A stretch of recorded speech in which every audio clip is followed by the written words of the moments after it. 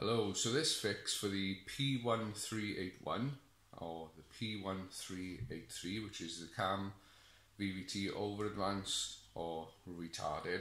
This fix is specifically for those who have just had a timing belt change and now they're throwing up the cord. It's usually because one step has been missed while the timing belt has been fitted.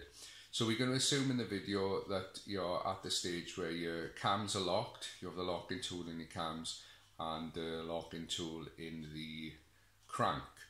Right, so let's get into it. We'll discuss the issue. I'm going to show the cause of the P1381 over advance on the ST170, and it's a pretty common issue. So say belt's all on, I've got this flop here. Now the VVT pulley will free float, but watch, I'll turn this now. Watch the cam, it'll stay exactly still.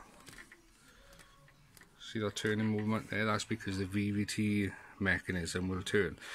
So if you just had your belt fitted like that, it's alright, I'll do my tensioner up. Watch now as I'll just pull this tensioner by hand. It's not the easiest to do with one-handed. Right, ready? See the pulley tighten up? Now, if you look at my white marks there, see how they're out of sync? So if you now go tightening everything up, go running the engine, you're going to get the over advance code, because that's already started and it throws the engine into a fit. So I'm going to tighten all this up and I'll show you how to remedy that. So obviously I have to tighten that, it has to be in that position as it is now, but I'll show you the fix for it now.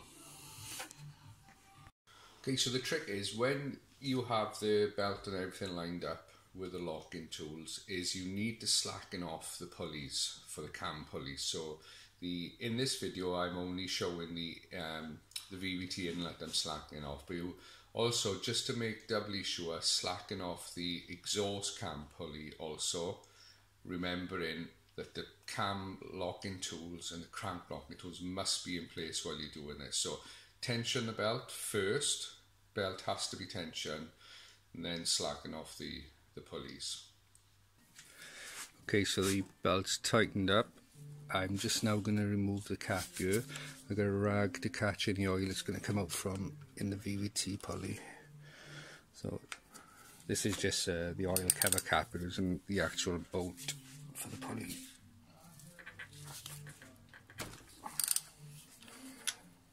In this video as well, I undo the main cam bolts without actually using a sprocket or cam sprocket locking tool. Now, if you do this, you are at serious risk of snapping the end of the cam if you're relying only on the 5mm bar that holds the ends of the cam.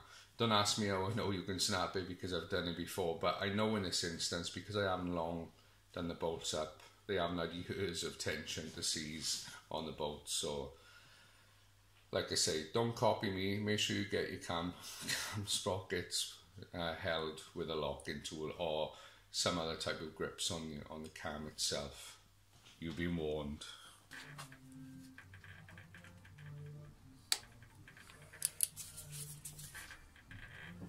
Okay, so by slackening that off now, we've allowed the inner VVT mechanism to self-right itself. We're not going to see a change in these lines here, so we don't need to worry about that. All we worry about is the inner VVT has flipped itself to its neutral position.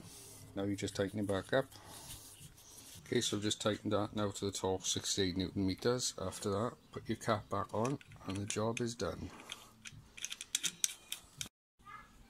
Right, so that's it. Everything is done. Other than a little cover there.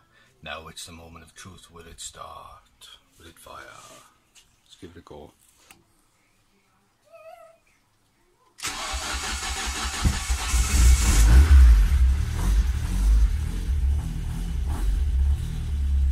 Pretty sweet.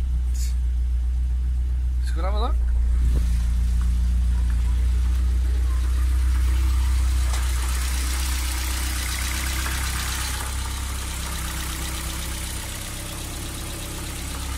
Sounds alright, that is. Sounds alright.